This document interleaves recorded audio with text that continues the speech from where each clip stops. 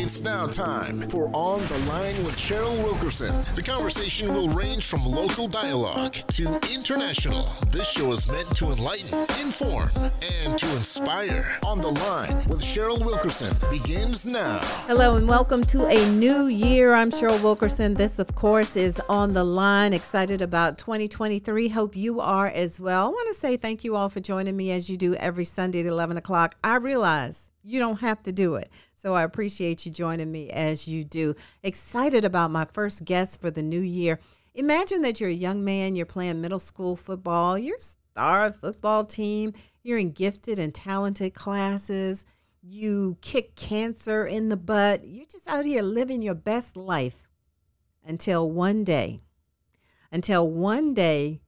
when somebody accuses you of something that you did not do and you are sent away for 60 years. That's exactly what happened to my guest today. Yutico Briley is my guest. Hello and welcome to On the Line. How are you? I'm fine, Cheryl. Thanks for having me. It's a pleasure. Thank you for being with us today. As I painted that picture, I'm sure that people did not think at all that I was going to say in the end that you were sentenced to 60 years in prison for something that you didn't do. Can you back us up and tell us how this all began? You're in New Orleans. All right. Well, I'm gonna just go back to that day. Okay. Well, I'm gonna just be honest. You know, around the time, I was 19 years old, and basically I was selling drugs. Mm-hmm.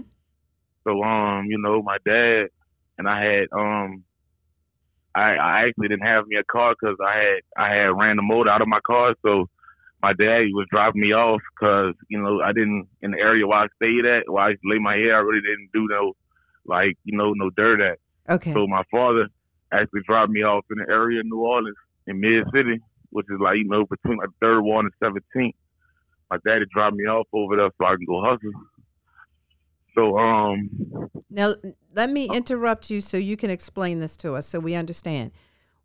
Tell me why you all were doing that. What made you make that decision that was the route for you to go, to hustle? I mean, back then, Mm-hmm. I always tell, younger people right now, I was born in 93. So, I grew up, late 90s, early 2000s. But, back then, just coming up in poverty and coming up around certain stuff, one of all, you become a product in your environment. I'm a 90s baby, we're a direct effect of, the crack era. So, all my friends' parents, my parents, they was on crack cocaine. Mm-hmm. So, it was real prevalent in our community. And also, to make it out the hood, to make it, to be successful in our community, Mm-hmm. The only way we saw it was to play sports, sell drugs, those were the only positive and successful people that we saw directly. Back then we didn't have internet, the internet era kind of came a little later. So just growing up, I was kind of influenced by a lot of the wrong stuff just because, it was in my face. But you were a pretty good football player, so you didn't want to go that route? I mean, how you gonna play football and you post? Okay.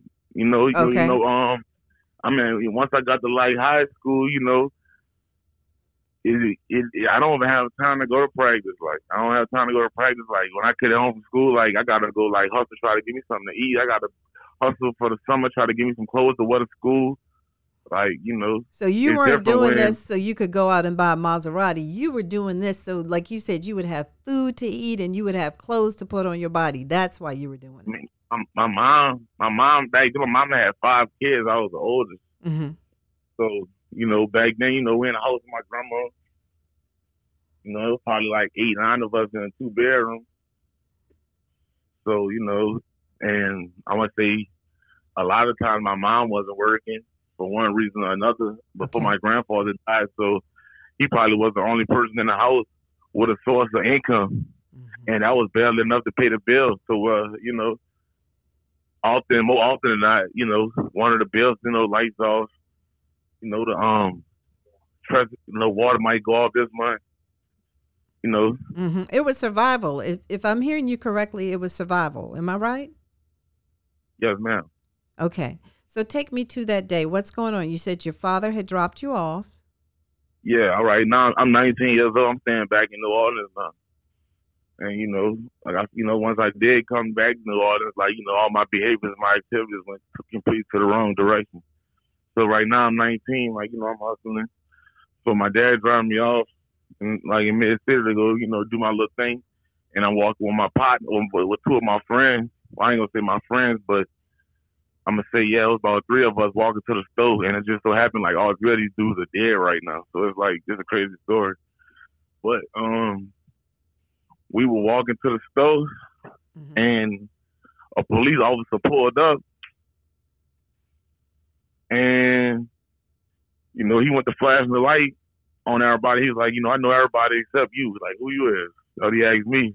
So, I broke out running once he told me to come here. And, him and a few other officers, they chased me, they called me or whatever. I didn't get a chance to throw the gun I had on me, so he called me with a gun. Okay. So, now I'm getting arrested. I'm thinking I'm facing, weapon charge, convicted felon with a firearm. You know what I mean? I've been in jail before. So I'm really thinking, got to sit a few months, my parole or whatever, I'm buying out and be straight. I ain't really, really thinking nothing of it. Mm-hmm. So,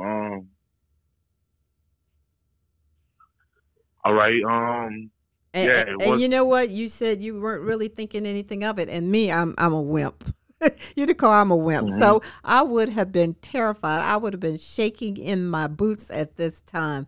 But you just looked at it like, oh, okay, I got caught with a weapon, so I'm on parole, so I'll just go do a little time and I'll be back out. Is that right? Yeah, yes, ma'am. Okay. That's how I look at it, Cheryl, because, you're looking at jail like it's a part of the lifestyle. And then I had really, I had already been a few times, like I'm telling you, and that's another terrible thing that used to, goes on in our community where, we raised up and you got people telling jail stories like it's a badge of honor or something. They telling jail stories like, this is an expected part of life, So, back then it really wasn't nothing, probably allowed to go to jail for, a few months or whatever, got to sit. It really wasn't, When did you realize that it really wasn't going to be just a few months? Oh, when I was in central booking, mm-hmm. and I know in New Orleans they your wristband is gonna be reflecting on what type of charge you on. Okay. So once they put a red wristband on my wrist. And a red wristband usually mean a violent charge. That was a red. A crime of violence. And so then you knew. Yeah, when I was getting booked, and she put we call them a Rolex. She put the Rolex on my wrist. I'm like, I'm on a gun charge, man. I'm like, I'm non-violent. Like I ain't supposed to have this color. And she like, well, you are on a gun charge, but you're also on a robbery charge with the firearm. And you're like, so what robbery charge? Exactly. I'm like, what you mean? I'm like, robbery on who? She's like, I should be asking you that. She being smart, Mm-hmm. So, right then and there, I wasn't even about to use the phone or nothing. And to this point, I ain't had used the phone. I ain't had did nothing. Mm-hmm. So once they told me, I was getting booked on a robbery, I wanted to go in and use the phone to trying to find out what's going on now. Mm-hmm. And, it's the same thing. I'm calling, right the time I call my best friend, he like, well, what's going, and it's the same thing. So we was at a dead end because we both know he asked me what's going on. I'm telling him, I had to go to court to start getting my discovery packet and starting to find out what's going. That's how I found out about the charge, actually going to court. So I was at all kinds of disadvantages even fighting the charge, because by me really didn't do it, I didn't know anything about it, Mm. So there was a man that accused you and the people with you of stealing $102 from him. Is that the robbery charge you were talking about? Well, this is how it went. And The dude, Go ahead. He was staying in the area, probably about 6 blocks from where I was arrested at. And he pulled up to his house, and 2 dudes came from behind the car and robbed him at gunpoint. They robbed him out of his phone and like $100. But that was how all right, so he reported it to the police or whatever. But the police they knew I didn't commit the crime because, I was walking with 3, 4 other people. None of them was even detained, even questioned. I was never even questioned, interrogated on no all robbery. Like, they was asking me questions about everything but robberies. Like, they was asking me all kind of stuff. But, the police, they knew I didn't do it. Because, if they was doing, like, an honest investigation, then, the people I was walking down the street with probably would have been detained, questioned, Because if y'all looking, and then, when they wrote the report, they looking at the report like, they stopped me because I was a suspect. Right. That's, and for the listeners or whoever, it ain't, you don't have to do too much research to see the corruption in the New Orleans Police Department to corruption and just, lying and, just fake police reports, how they do it on TV and all that. Like, it's really common down here to where that's a practice that's actually prevalent to what, the police just putting anything together, lying on you or whatever. I'm talking about to the point to where when I was doing my appeal, my lawyer was trying to find the police officers. All the police officers had got fired almost. I had probably out of 5 police officers involved in my case, 4 of them was fired because of misconduct, because of this. So, it was crazy, Cheryl. It was crazy. And so not only were you having to fight the police, because when you realized what was going on, if I have the story straight, you realized there should be tape of you that would prove that you were innocent. And so you asked for the tape. Did you ever get the videotape? Yes, ma'am. You did get the tape? No, this way, all right. When I caught this charge, I was already out on bond for another weapons charge, for a gun charge. So my lawyer that was representing me on the first charge, I automatically hired him at first for my charge, this charge they put on me. But, all right, I was having trouble paying them, and I had still owed him some money. So he filed for the wrong time because he wasn't really even paying attention to my case. That was, that's another thing. That the criminal justice system down here is a business. Everywhere. Well, like, everywhere, yes. I mean, for show down here, though, like, down here in Louisiana, you got to think, like, this number one industry. This is one of the top industries in the state. Prison enterprise and all that, top industry in the state. So, just like it especially like when you go in the courtroom, like like I say, it ain't even about justice. It ain't about right or wrong no more. It's like you stepping into somebody's business, to somebody's office. It's about the money. But, and so he didn't really. I'm sorry to cut you off. What you saying, Cheryl? I was going to say, so he really didn't take care of you because you still owed him money, and so you weren't a priority for him. Exactly. So he filed for the wrong time for the footage at the hotel. That would have exonerated me early. That would have dropped the case early. But like you say, I'm so bottom of a priority because I wasn't paid all the way. I didn't pay him all the way. I didn't have nobody out here who was gonna handle my business really, because everything. I went to trial in like 4 months, like 4.5 months. So everything was bad. So I needed stuff to be done like really quick. So how long? Yeah. How long did you actually sit in jail? What do you mean? How long did I sit? What, all together? Yes. All together, I did 8.5 years, almost 9 years. 8.5, almost 9 years, when there was evidence out there that would have cleared you immediately of the robbery. I understand what you're saying about the gun charge, and I get all of that. But as far as that robbery, you could have been exonerated from that immediately. Exactly. I mean, but, technically for the gun, I could have got, from probation to, probably about 2-3 years, top 18 months. That wouldn't have really been, no long stretch like that. And what finally happened in your favor? Because in those 8.5 years, I know you were trying to get out of there, and the prosecutor not helping, not turning over tapes, not turning in other material, a lawyer that's not helping you because you're not paying them because you don't have the money. What eventually happened in your favor when things started coming the way you needed them to come? What happened? I mean, it wasn't really no event like that where it just, I mean, I got convicted. I'm sentenced to 65 years. I sat in jail. I sat in prison 7 years before I even met anybody that was going to try. You know, it really was kind of simple. You know, I really just didn't have nobody out here to, you know, try to do this. You know, once I actually met Emily and Laura, once they signed on my case, I pretty much told them I had everything already instructed on, you know, what to do and the main things that have helped get me out. And explain to the audience who those ladies are. All right. I was on lockdown and I was listening to the radio, and that's when I heard Miss Emily Bazelon. She had released a book named Charged. So I got my people to Google her address. This is just something that I used to do. I just, you know, because basically, you know, I'm stuck in prison with basically a life sentence. I used to just write random people. Not random people, but people that I think that have tried to help me. Mm-hmm. You know, because, you know, it's like, you know, at the time I'm feeling like, you know, I'm just in jail for the charge I didn't do, and it's just so easy to get me out. Like, it really wasn't difficult. So I used to just write all kinds of people, like newspaper, anything I could read in newspaper, you know. That's smart.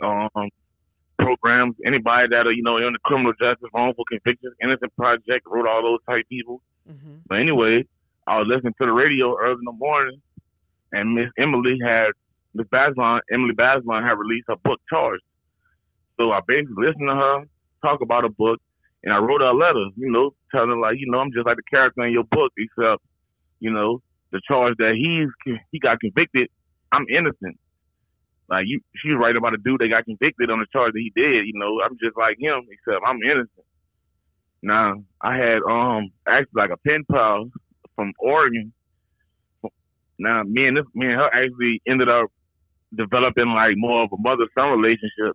Mm-hmm. So some of the people that I used to contact to try to help me, she would contact them too from the outside and, like, you know, try to, you know, just let them know what's going on.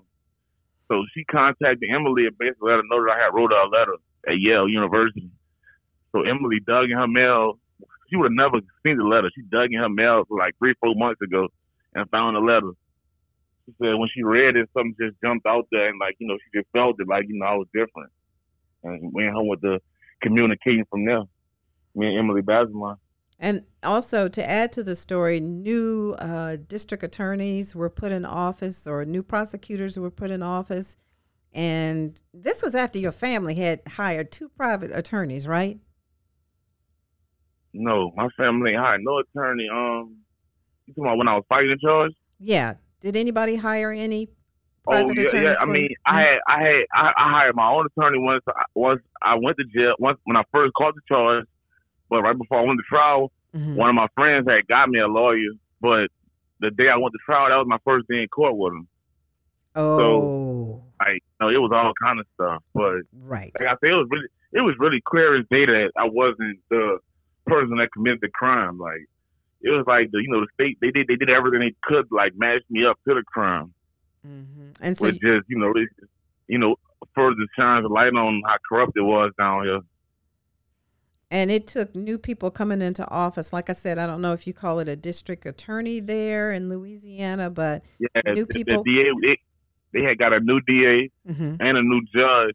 So basically, they stopped fighting because the stuff that exonerated was there the whole time. It just, the DA and the judge, they was fighting. Like, when Laura signed on my case, so I forgot. All right, Miss Emily, she wasn't practicing law. So she got her sister to sign on my case. Her sister was over the law school at the University of San Francisco. So her and the law students started working on my case. Mm-hmm. But, once Laura signed on my case, I had like 400-500 pages of missing transcripts. Now, she had to wait about a year to get the transcripts. And then once they gave it to the district attorney at the time, he had redacted them, had all kind of stuff blacked out. It was like, they was fighting me for everything that'll free me. Mm-hmm. They fighting for everything that'll free me, and once they did give it to me, they blacked it out so it wasn't even visible. Mm-hmm. So at that point, I guess you were feeling pretty hopeless, even though, well, maybe you were feeling hopeful because you did have Miss Emily and these ladies helping you. So did you have hope at that point or no? Yeah, I really felt like I ain't had nothing to lose. I really, I had been faced the fact that there was a possibility I might die in prison. Like I had accepted that fact already. Like I accepted that as a possibility. Like it is a possibility that I'm gonna die in prison. Like that is deep. And may I ask you, what is your family doing this whole time that you're in prison? What is happening with the family as far as you know? I mean, they doing what they do. They surviving how they survive. My daddy just rubbing that in my face that I should have pled guilty. I told you so, and like that just was his thing. Like I don't know, I don't want to say this on no show, but it was like my father, like he was happy to see me there. Like yeah, I told you so, and if you would have just been like me instead of being like your mama, I don't know. Okay, so I got you. It was like he was making no effort to try to get me out of there. That's what I'm saying. Like once Miss Emily and Laura did sign on my case, and they saw how easy, and how it was to get me out, like that really made them like, they made them kind of understand, why I don't even, really associate my family no more. I am speaking to Yutico Briley. He was sentenced to 60 years in prison for a crime that he did not do. Can you now, we're almost at the end of 30 minutes, and I do not want you to get off this call before you explain or describe the day that you knew that you were going to get out. I didn't know I was going to get out until like a day before, because once we started getting all the evidence and a new judge and a new DA came in, they stopped fighting. It was more of a contacting the victim thing. Now, that's another thing I didn't explain to you about the victim. My investigator found out that the victim was actually a drug dealer. When he got robbed, he was actually a drug dealer at the time he got robbed. But we're gonna fast forward 8-9 years now. Now he way overseas in France somewhere. I'm gonna say, yeah, his wife was like a teacher at a prestigious school overseas, so it was like they was having trouble contacting him to let him know that I was getting out. So that was like a hold up thing. But so it was like they was telling me like I might sit in jail like a few more months, and then they end up calling. My lawyer ended up calling me saying, well, look, they could just gonna make something. Well, look, you don't contact the victim. We gonna agree to that, and that's just gonna make it to where they can let you out early without letting them know. Okay. So I'm sure you agreed to that, right? Yeah. Yeah, and that was after fighting. Me and Laura and my students and stuff, my team, we have been fighting about 2 years already. So it was like it was uncertain for 2 years. Yutico, what was the first thing you did when you got out of prison? I gave my mama a hug. The New York Times people was there with the cameras and stuff, and I know they wanted to make it look good and stuff. So my mama, she came, popped up, played the supportive mom role, make it look good for the newspaper. Mm-hmm. But I gave her a hug, gave my students a good hug. Gave my lawyer a hug. We sat up. It's just breathing the fresh air. They took some pictures. I was on the front of the New York Times. So, they took their pictures and all this in the front of the gate. Mm-hmm. We went to a gas station. I went to a gas station, bumped into a correctional officer. It was crazy. It was so crazy. and before we run out of time, you have lasting effects from being in jail, in prison? What you mean lasting effects? Like what? Am I still putting up with stuff like when you put your head on the pillow at night, do you just go to sleep? Oh, every day. Every day, I'm still, I'm trying to repair a broken relationship still from, just being a ghost for disappearing for almost a decade. I still deal with, all kind of stuff. Sometimes I sit in my apartment sometimes and I go to feeling like I'm in a jail cell, so I got to move around. Just every day I'm still dealing with it, just all kind of stuff. Like, I have sleeping problems, like, probably almost like insomnia almost. sometimes still have nightmares, but, I'm not complaining about it. I don't want to complain about it, make it seem like I'm not appreciative of where I'm at now, but, right. And what are you going to do for the next 50 years? For the next 50 years? Yeah, what you going to do for the next 50 years? Oh, I'm a appreciate life, I'm a live life, I'm appreciate life, and every day I'm awake, I'm going to be a better person than I was the day before.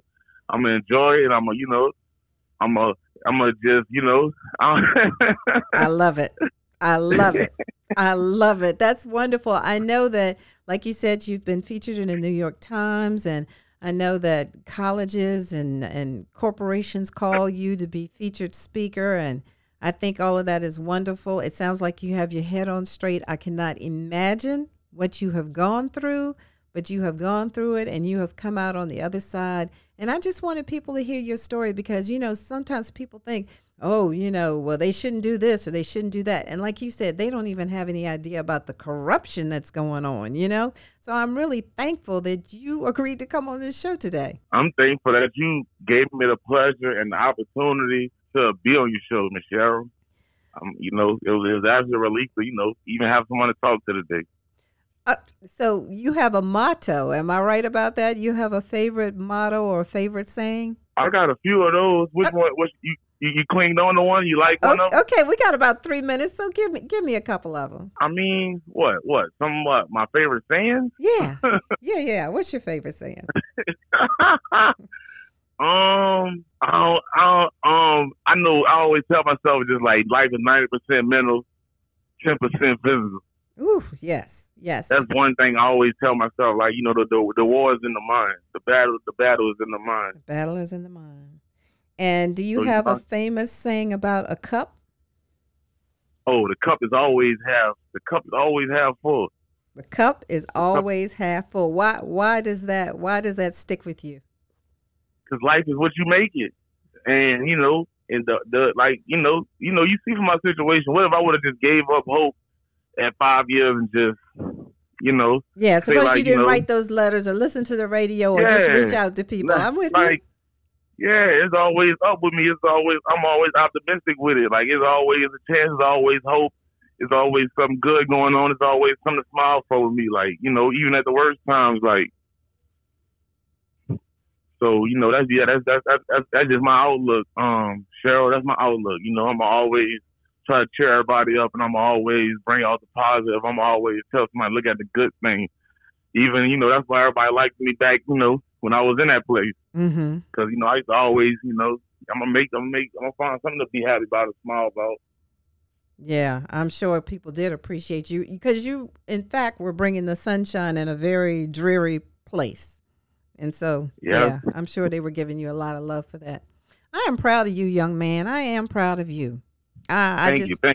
Yep, I am proud of you. I want you to know that, you know what, it's people out here that care about you. There are people out here that look at you in amazement because what you have done, a lot of people didn't have the stamina to do. Some people would have just given up. Like you said, you didn't do that. So, Yutico Briley, you keep on keeping on and being great. You are welcome on these airways anytime.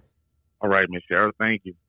Thank you so much. And we want to thank you, the listening audience, for checking out this story today. It's just remarkable what people go through. And sometimes we just sit back and we judge people and we don't have a clue as to what is really going on.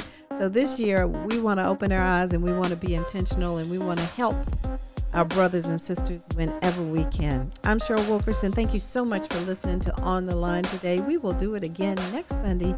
You all take care, stay safe, and behold the green and gold. Oh, and before I go, how about those Spartans at that Rose Parade the other day? But anyway, yes, got to get out of here. Cheryl Wilkerson on the Line. Take care. Behold the green and gold.